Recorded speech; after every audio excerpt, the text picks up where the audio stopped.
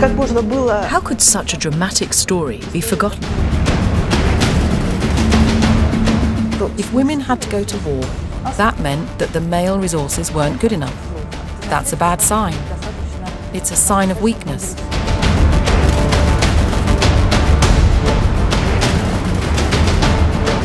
For me, Maria Bochkareva is a heroic figure, true patriot.